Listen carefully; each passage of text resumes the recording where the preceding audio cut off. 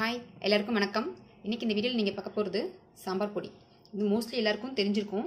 நான் தெரியாதவங்களுக்காக போடுறேன், ஃப்ரெஷர்ஸ்க்காக போடுறேன். ஏன்னா நம்ம கிராம் கணக்குலையோ இல்லை ஆளாக்கு கணக்குலையோ நம்ம மெஷர் பண்ணி நம்ம பண்ணுறதுக்கு கஷ்டமாக இருக்கும். இந்த மாதிரி ஸ்பூன் கணக்கில் நம்மளுக்கு அளந்து பண்ணுறது ரொம்ப ஈஸியாக இருக்கும்.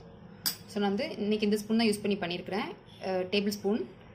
ஸோ 3 டேபிள் ஸ்பூன் தனியா, 1 டேபிள் ஸ்பூன் ஜீரகம், 1/2 டேபிள் ஸ்பூன் மிளகு, அப்புறம் 1/4 டேபிள் ஸ்பூன் வெந்தயம், 1/4 டேபிள் ஸ்பூன் கடுகு. அப்புறம் இதில் 1 டேபிள் ஸ்பூன் துவரம் பருப்பு, 1/2 டேபிள் ஸ்பூன் உளுத்தம் பருப்பு, 1/2 டேபிள் ஸ்பூன் கடலைப்பருப்பு எடுத்து வச்சுருக்கிறேன். 3 ஒன்றா அதில் போட்டு வச்சுருக்கிறேன். அப்புறம் இந்த அளவுக்கு நீங்கள் காஞ்ச மிளகாய் ஒரு 25 மிளகாவது போடணும். அப்போ தான் காரம் கரெக்டாக இருக்கும். உங்களுக்கு காரம் அதிகமாக வேணும்னா நீங்கள் கூட 2-3 மிளகாய் ஆட் பண்ணிக்கலாம். கருவேப்பிலை நான் 4 கொத்து கருவேப்பிலை எடுத்து வச்சுருக்கிறேன்.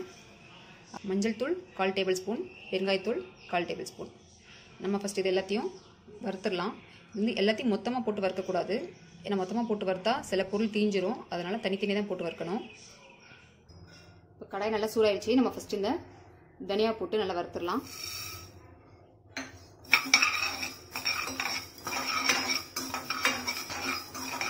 தனியாக நல்லா கலர் சேஞ்ச் ஆகிற வரைக்கும் நல்லா வறுக்கணும்.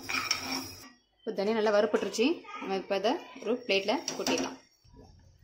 இப்போ 1 டேபிள் ஸ்பூன் துவரம் பருப்பு, 1/2 டேபிள் ஸ்பூன் கடலைப்பருப்பு, 1/2 டேபிள் ஸ்பூன் உளுத்தம் பருப்பு, இந்த 3 ஆட் பண்ணிடலாம். பருப்பு நல்லா செவந்து வர வரைக்கும் வறுக்கணும்.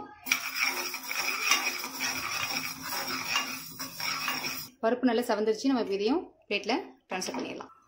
இந்த 1/2 டேபிள் ஸ்பூன் மிளகு,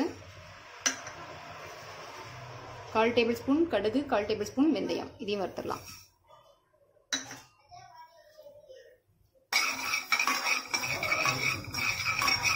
இந்த வெந்தயம் நல்லா செவக்கணும். அப்புறம் கடுகு நல்லா பொரியணும். அது வரைக்கும் நம்ம நல்லா வறுக்கணும். இப்போ வெந்தயம் நல்லா செவந்துருச்சு, கடுகும் நல்லா பொரிய ஆரம்பிச்சிருச்சு.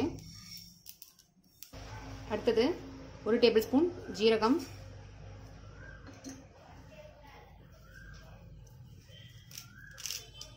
அப்புறம் இந்த 4 கொத்து கருவேப்பிலை,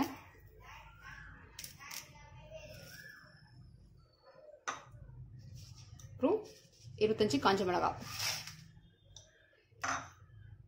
இதெல்லாம் போட்டு வறுத்துக்கோங்க. நீங்கள் எப்பவுமே காஞ்ச மிளகாய் வறுக்கிறப்போ தனியாக வறுக்காதீங்க. ஏன்னா ரொம்ப நெடி அடிக்கும், அப்புறம் இருமல் வரும். அதனால நீங்கள் காஞ்ச மிளகாய் வறுக்கிறப்ப கூட ஏதாவது இந்த மாதிரி கருவேப்பிலை ஏதாவது போட்டு வருங்க.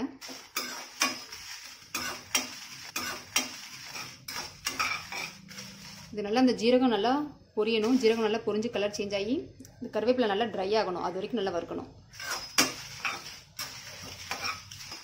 நீங்கள் வறுக்கிறப்ப எப்பவுமே சிம்மில் வச்சே வருங்க. அப்போ தான் எந்த பொருளும் தீஞ்சு போகாது. கருவேப்பிலை நல்லா அப்படி மொறுன்னு ஆகணும். அந்தளவுக்கு நல்லா வறுப்படணும். இப்போ இதை வறுப்பட்டுருச்சு. நம்ம இப்போ இதை ஆஃப் பண்ணிடலாம். ஆஃப் பண்ணுறதுக்கு முன்னாடி இந்த பெருங்காயத்தூள் போட்டு, இந்த பெருங்காயத்தூள் இதோட ஒன்றா போட்டு வறுத்துக்கோங்க. ஸ்டவ்வை ஆஃப் பண்ணிவிட்டு பெருங்காயத்தூள் போடுங்க.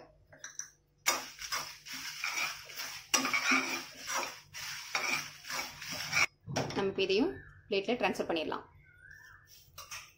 இது நல்லா ஆறணும். நல்லா ஆறினதுக்கப்புறம் நம்ம மிக்ஸி ஜாரில் போட்டு பவுடர் ஆக்கிடலாம். இப்போ இது நல்லா ஆறிடுச்சு. நம்ம மிக்ஸி ஜாருக்கு மாற்றியாச்சு. இப்போ நம்ம அரைக்கிறதுக்கு முன்னாடி ஒரு 1/4 டேபிள் ஸ்பூன் மஞ்சள் தூள் ஆட் பண்ணிக்கலாம்.